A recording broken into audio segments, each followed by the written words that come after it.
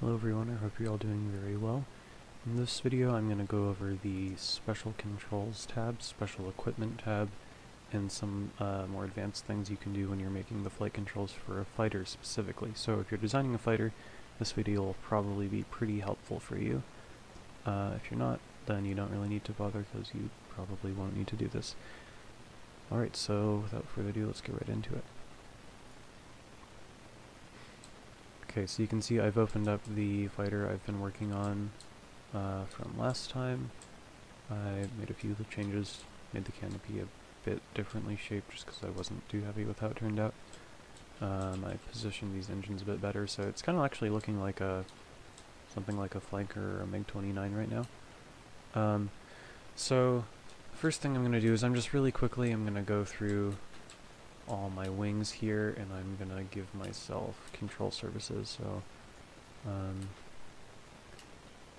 and one thing I'm gonna do is when I'm making a fighter, all of the control surfaces on my wings, I'm probably gonna want to make them be ailerons of some sort. For the most outboard parts, I want aileron 1, and then for the inboard parts, I usually make them be aileron 2. And I'll explain why this is in a little bit, but I think it should make sense to you once you see what I'm doing here. So just going through assigning control surfaces to individual elements. Pretty soon we should be off to the races here, and I'm going to make that be elevator 1 for now.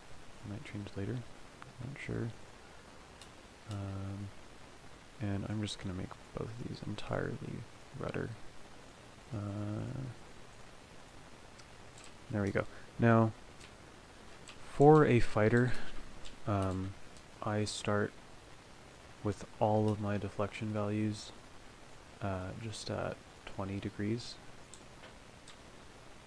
Basically, no matter what, I just make it all 20.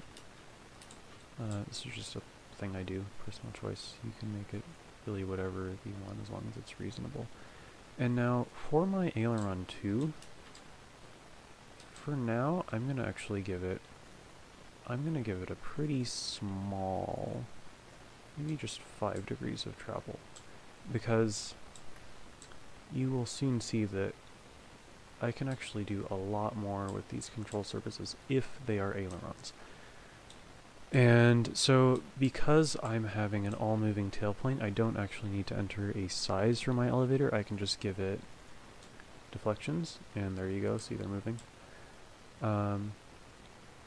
Again, this is also important for a fighter, especially because the more area you have to deflect air, the more force you can exert on your airframe, and the more you can turn, or the quicker you can get it to turn. And when you're designing a fighter, especially for maneuverability, the faster you can get it to change where it's pointing, the better it'll be in a fight. Usually. That's not always the case, but usually that's true. So I'm just going to give myself some flap settings here. I think 35 degrees will do fine. And I don't need to assign a size for my flaps, and I don't need to change what type of flaps I have, and I'll explain why in just a moment. Let me just create a rudder here. Oh, it's too big.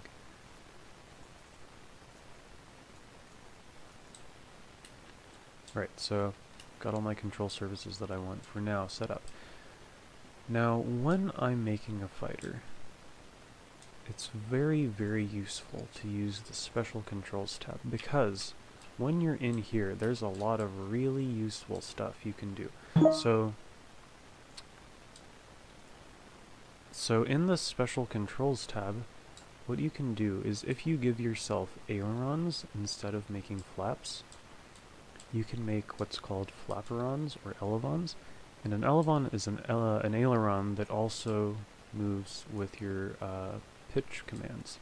So if I wanted, I don't know if I want to for this specific configuration just because I've got a horizontal stabilizer, but if you had a delta wing without a canard, let's say, you might want to consider allowing your ailerons to command pitch as well. So if I told my ailerons to command a 30 degrees, with pitch, I would enter that here.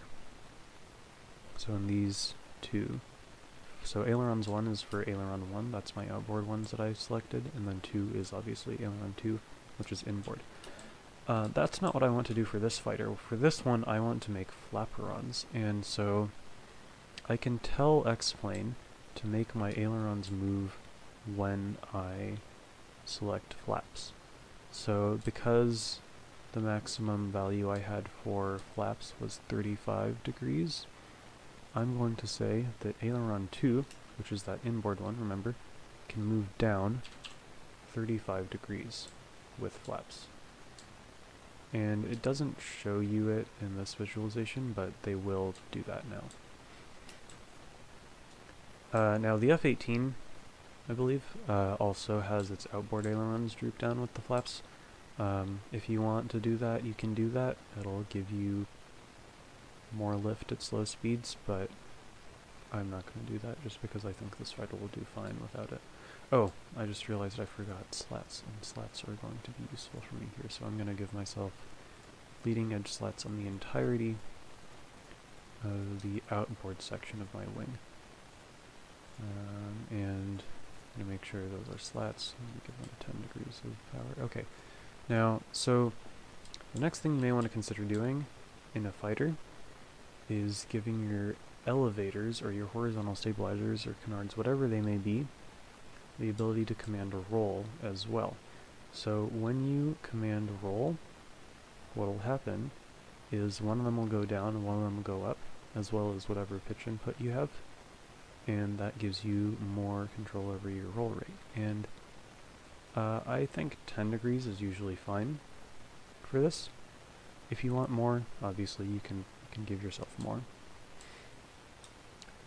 Another thing you may want to consider is thrust vectoring. Now, thrust vectoring is super helpful for making a really maneuverable fighter, because all the time in a fighter, your control surfaces have to overcome a lot of force coming from your engines, and your engines are trying their absolute darndest to make sure your plane is going forward very fast. If you can move where your engines are pointing, however, suddenly turning your plane becomes a lot easier. So under this section here, called differential thrust for maneuvering, you can tell your aircraft to actually swing its engines round and round to help you move it around. So if you wanted your engines to pivot up when you input a positive pitch deflection, you could say thrust vector with pitch input, maybe 10 degrees. The F-22 can do 20. It's really up to you. More degrees obviously means more pitch moment. For this fighter, I'm going to guess that 15 will be fine.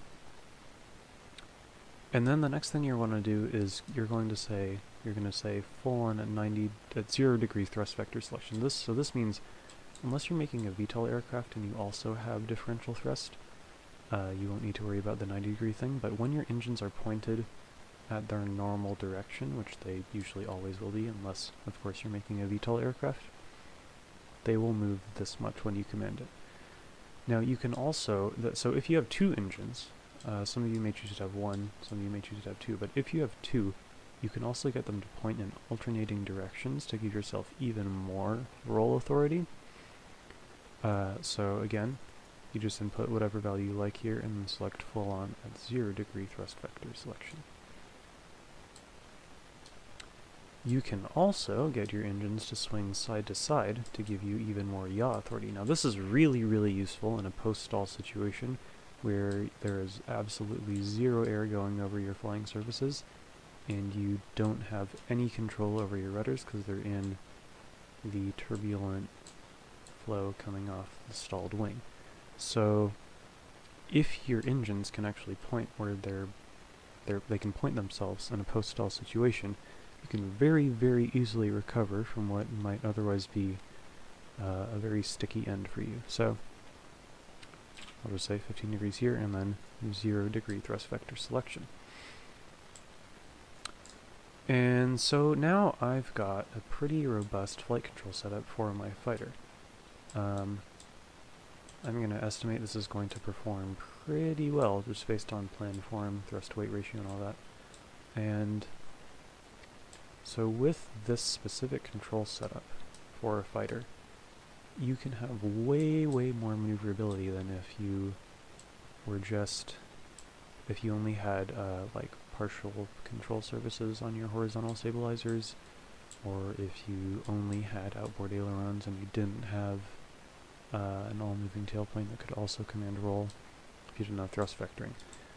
And so that's great, but there are a few things you might want to consider to just kind of make it behave a little better. And you can find those under Expert and Special Equipment. And so there are a lot of things in here. I'll try to cover some of them at least. You won't need most of these for a fighter.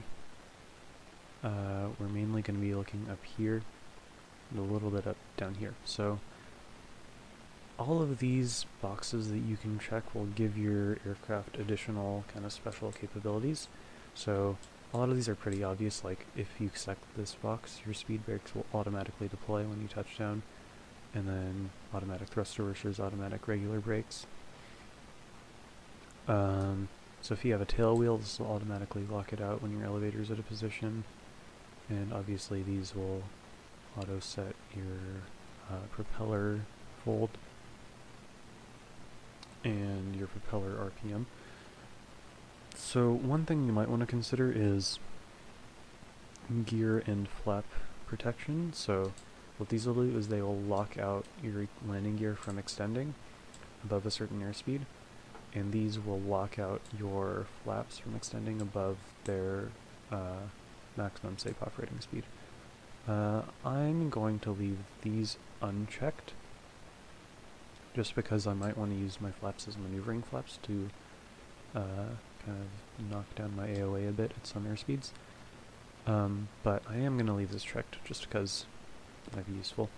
And you can also automatically sweep your wings when you deploy flaps. You can automatically sweep your wings when you change where your engines are pointing. So this isn't the kind of thrust vectoring I've implemented here. This is for thrust vectoring as in like F-35 Bravo or Harrier, where your engine is actually like completely pointing like 90 degrees down, so you can do a vertical takeoff or landing. Cowl flaps, I don't have those, I don't care about them. But now these three check boxes here are very useful. So if you want your fighter to be much more controllable at high angles of attack, much less like hairy to control, you may want to select either one of these. I'm going to do slats just because I don't want to bother with my flaps tearing themselves off at high airspeed. So I'm going to select auto slats and install AOA. And you can also have them automatically deploy below an airspeed. I think that's pretty useful, so I'm going to say, you know what, if I'm going below 150 knots, those will automatically come out. So now, I'm just going to keep on going down this list. Auto trim pitch loads. This will make your aircraft a little bit easier to keep level if you want. Anti-ice, obviously, a de-icing system. Arresting gear, it's very useful. If you want your aircraft to be able to land and take off on an aircraft carrier, you need to check this box. Okay, so then these are all speed warnings. So a transonic warning horn is a thing that'll start yelling at you if you get close to the speed of sound. In a fighter, you really don't need one of these unless you like are concerned about going supersonic if you have a certain wing setup or whatever, but I don't care about that, so I'm going to leave that unchecked. And now, all engines, so the throttle governor is only really useful for a helicopter. Now this one, auto sync if the throttles are close. If you've got a throttle quadrant that you're using to control your engines with two separate levers, let's say, this is nice to have because if your levers are close but not exactly at the same position, it'll sync up your N1s so that you don't have a thrust differential. I actually do have a throttle quadrant like this, so I'm going to check that box. Next one is very important. inverted fuel and oil systems, you definitely want this on a fighter, because if you're pulling negative Gs and you don't have this checked, there will be no way for fuel and oil to get to your engines. And obviously if you don't have fuel in your engines don't work. So you want them to work if you're pulling negative Gs or if you're upside down. So I'm going to check that. And now if you want your engines to reverse thrust, you check this. And then these are for propellers. So I don't have reverse thrust, I'm not going to worry about that. Now, the next thing you want to consider is if you've selected this auto slats checkbox, you have to define where your stall angle of attack is, or where you want them to deploy if your aircraft can handle post-stall maneuvers. So to set where that is, or to set that stall angle of attack, you need to go to Standard, and then Viewpoint. And then down here, you have Stall Warn Alpha. Alpha is angle attack, Stall Warn is where the warning horn will go off, and where your automatic slats will deploy. So for this, I'm going to estimate, just based on my prior experience with this sort of planform, that it'll really start to get hairy at around maybe 30 degrees of angle of attack. You'd obviously have to flight test this first, but I'm just doing this for the sake of an example. And yeah, so that's how you give yourself more advanced flight controls on a fighter. And I hope you found this helpful. For some of you this will definitely be very useful, so if you have any trouble at all with this sort of stuff, feel free to come over to office hours on a Friday and I will be happy to help you out. So yeah, see you next time, and I hope you have a good night.